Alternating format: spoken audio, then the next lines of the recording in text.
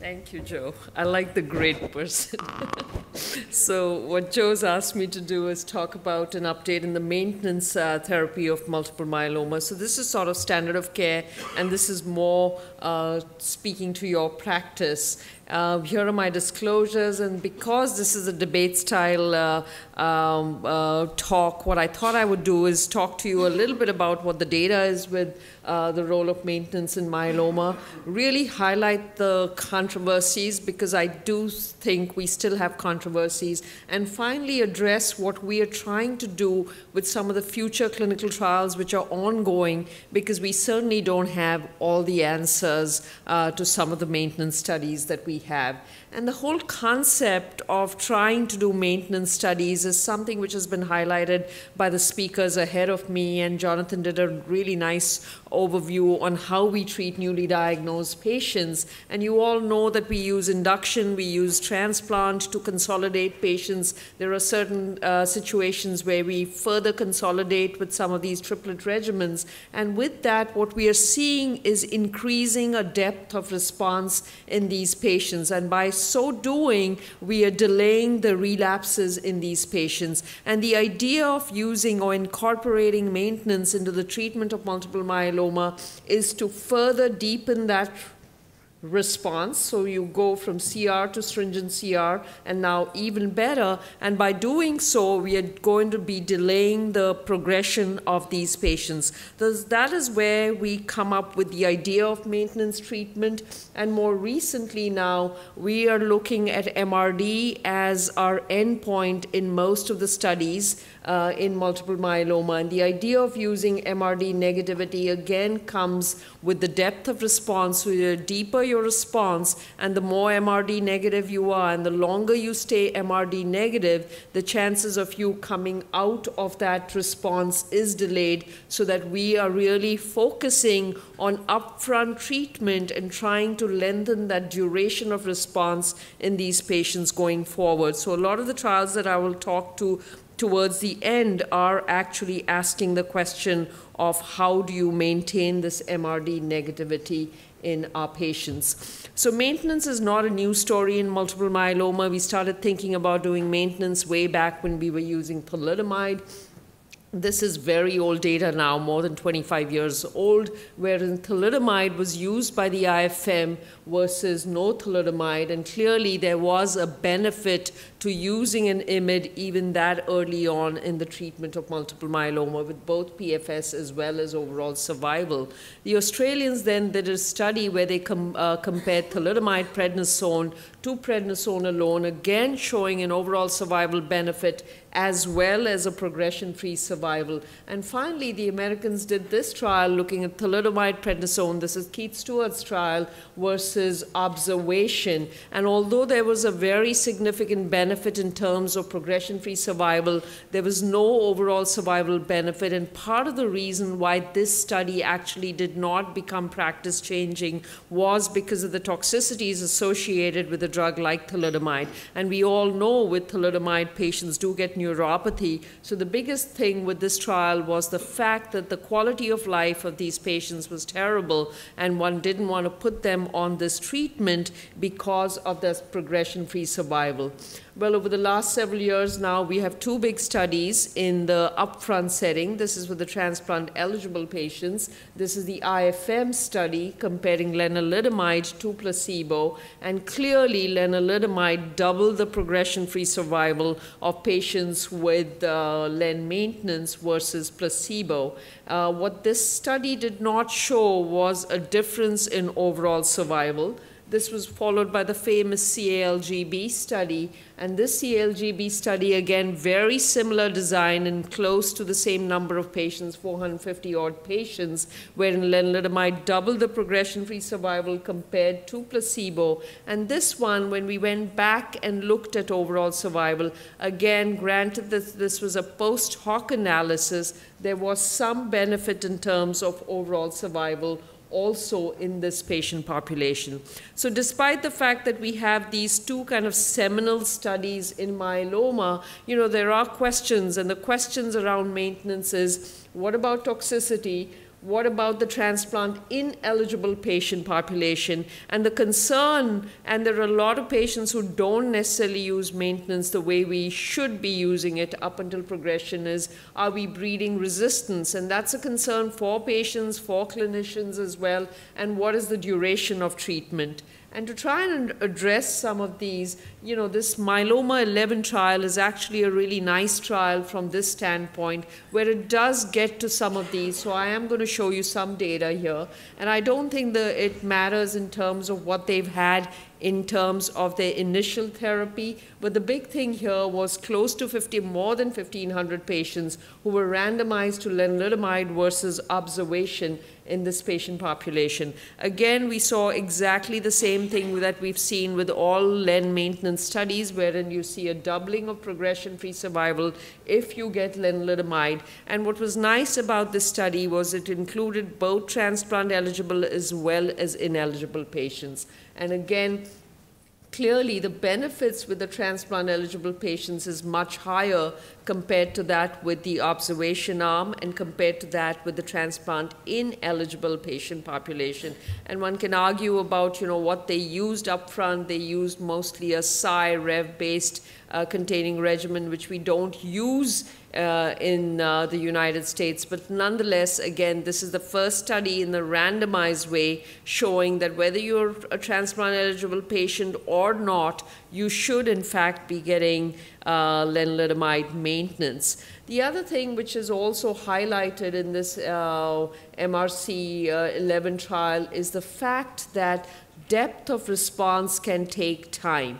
And if you look at the curves here, the lighter blue survival depth of response, you see most of the responses happen up to about 6 months, but you're seeing deepening of the responses way out as late as, you know, 3 and 4 years as well, suggesting that continuing treatment in the maintenance arm is important in this patient population. Again, the question then is, are there certain subsets of patients who would benefit from maintenance, or should you be using maintenance in everybody?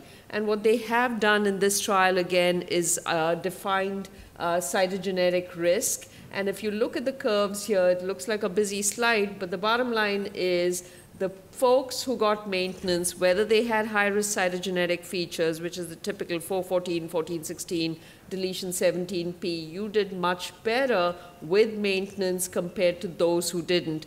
Obviously, the standard risk patients did a whole lot better. So the bottom line is, irrespective of risk, maintenance seems to help. The other question was, what about MRD negativity? And the question is, if you become MRD negative, can I consider stopping treatment? At least the data we have, and this is what we have as of today, if you're MRD negative, you actually do way better with continuing treatment with maintenance drugs as of right now. So MRD negative patients do much, much better.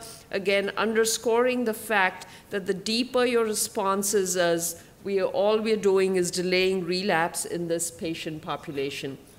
The other part, which was quite nice about this study, was although this was done in a very small subset of patients, so only 70 paired samples here, and what they looked at was the mutational profile of these patients. And this is where I was speaking about, are we breeding resistance by keeping patients on these drugs? So although this is a small number of patients, this is the only data that we have wherein they have looked at the mutational profile, and the mutational burden, if you stay on lenalidomide, does not increase, which is the bottom line. So you are in effect not genotypically making these patients any worse. And in fact, I think most of the data in myeloma will show you that your first treatment should be your best treatment, and you do need to continue on treatment, and you are not kind of genetically making them more aggressive so that salvage treatment will be difficult. I do not think you should be waiting for salvage treatment, and you should be giving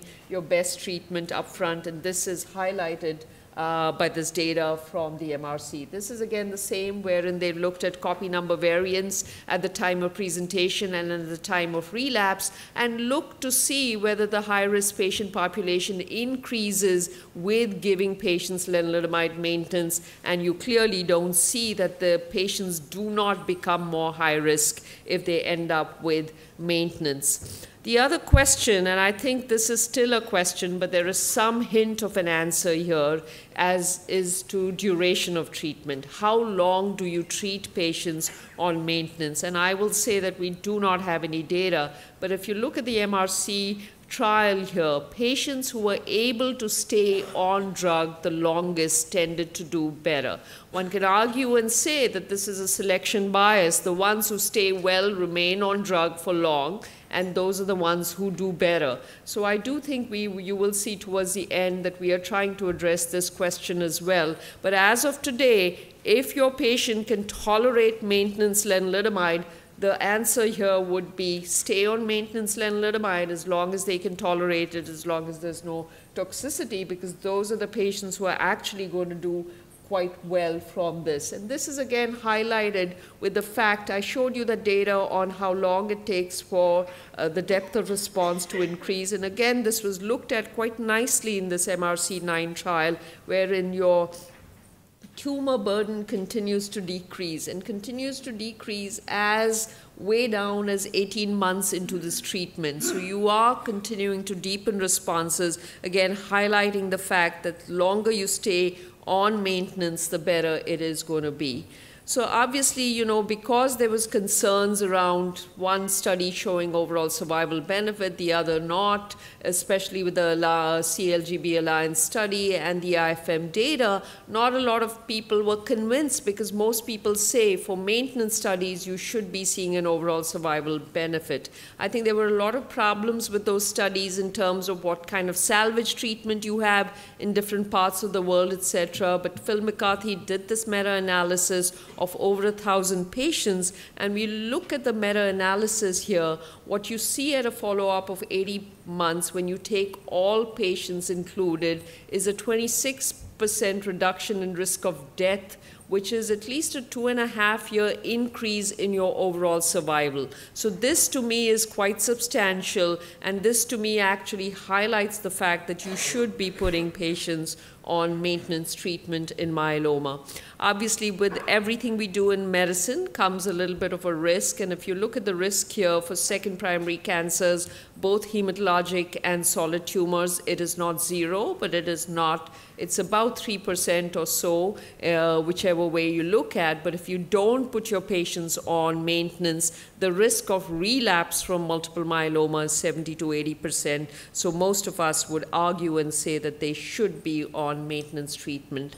So what do we know thus far? We know that there is a progression-free survival benefit. We know that there's an overall survival benefit, granted it was in a meta-analysis. There are certain toxicities associated, and with everything we've seen to date, we know that most patients, in fact all patients, do benefit from some form of maintenance. What is unclear still is which is the best agent. So far, all the data is with lenalidomide. I'm going to show you some data with ixazomib as well.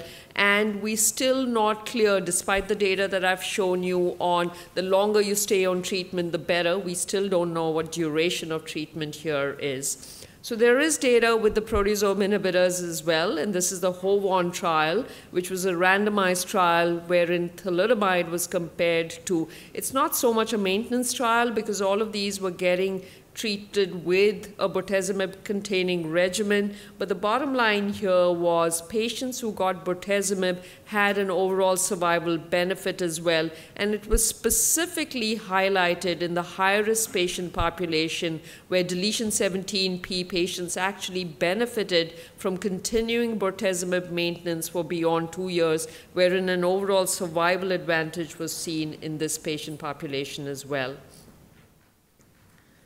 These are a bunch of different studies, again, highlighting the use of bortezomib as a maintenance or as a continuous strategy in the treatment of myeloma, and all of them have either shown a PFS and an overall survival benefit. Most of them have certainly shown a PFS benefit, again, highlighting or underscoring the fact that you can use proteasome inhibitors, and at least in the high-risk patient population, most of us would consider using this. So we do have consensus recommendations which come from the International Myeloma Working Group, and there's data with thalidomide. We don't use thalidomide because of the long-term toxicity, and that's mostly neuropathy. I think lenalidomide has been acknowledged as sort of the standard of care maintenance treatment, and in certain situations there is data with bortezomib, and at least in the high-risk patient population, we would consider using that. And this largely comes from data from our colleagues at Emory, wherein they have used in high-risk patient populations the combination of lenalidomide and bortezomib, and I don't think I've seen better data when it comes to the high-risk patient population. So although this is phase 2 data, most of us have adopted this in practice, so that if you have patients with 414, 1416, and deletion 17p, we will use lenalidomide in combination with a proteasome inhibitor for maintaining them in remission.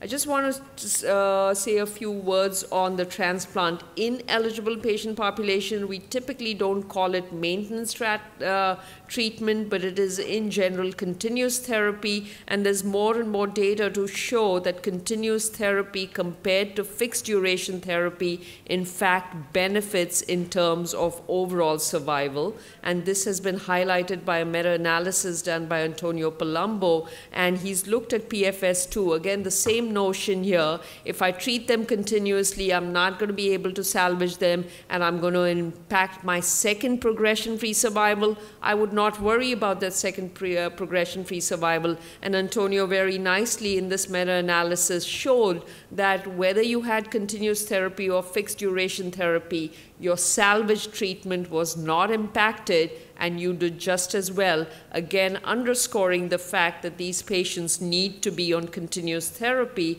which is in fact some form of maintenance treatment in multiple myeloma.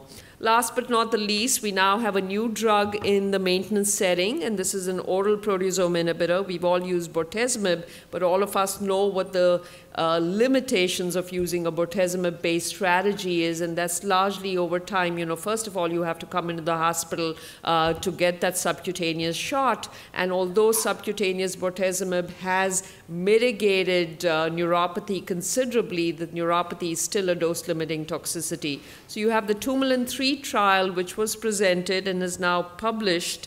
And the data with that, this was the design of the trial, wherein these were, again, post-transplant patients who were randomized to ixazomib given the classic way on a weekly basis, an oral regimen, very convenient, extremely well-tolerated regimen compared to placebo. And what this trial showed was a progression-free survival benefit of about close to 40% in patients who were getting ixazomib versus placebo. So I think from a maintenance standpoint, most of us would conclude that Revlimid should be a maintenance standard of care treatment. Where does ixazomib fit in into the picture? I think the trial here was Ixa versus placebo, which is a little bit of a problem. We do have trial where it should have been compared to lenalidomide or combined with lenalidomide. Nonetheless, there is data with bortezomib, and in my mind, ixazomib is a better proteasome inhibitor from a maintenance standpoint. It checks off all the boxes for a maintenance drugs. It's oral, no neuropathy, can be given for years and years and years. And what about monoclonal antibodies? And you've seen some data in the upfront setting with the Alcyone trial and the Maya trial, where DARA has been continued for a prolonged period of time, which has translated into very nice progression-free survival. Unanswered questions here are duration of therapy and risk-adapted approach in these patients. And to address this, we are doing a few trials. I'm just going to show you what this is. This is a trial which is an ECOG trial, SWOG trial, which has been led by Shaji Kumar. And what he's asking out here is the duration of maintenance treatment. So do you continue treatment till progression, or do you continue it for 2 years? And there's MRD testing here. So 2 years with MRD testing versus forever Revlimid maintenance, because most of us who take care of our patients, we do see lenalidomide fatigue after a certain time as well. So this trial will hopefully answer that. Another trial which Shaji is running is the Optimum trial, which I think is a very timely trial, wherein we are using MRD as an assessment tool to try and better tailor how we'd use maintenance treatment. Here, patients are going to have had treatment post-transplant for about 12 months, and what they are going to be doing is being randomized to getting lenalidomide versus lenalidomide plus ixazomib. So a really good place for ixazomib to try and figure out where we would be using it. And this is using MRD to put patients on a doublet versus not. MRD negative patients, after a year of lenalidomide, we're going to try and take them off and see what the outcome there is. So again, an MRD directed strategy looking at either escalating or de-escalating maintenance treatment, and we'll see what the answer here is. Finally, there is this other interesting trial wherein the SWOG is looking at the use of daratumumab in combination with lenalidomide, again with an MRD endpoint and an overall survival endpoint, asking the question of adding more with an MRD endpoint. Is that going to make a difference in the outcome of our patients? So with that, I'm going to stop here, and I thank you for your attention.